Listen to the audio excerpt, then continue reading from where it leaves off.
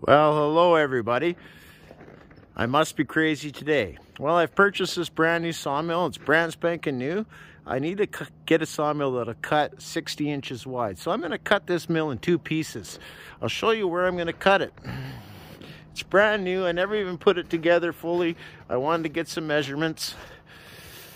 It hasn't even had gas or oil in it.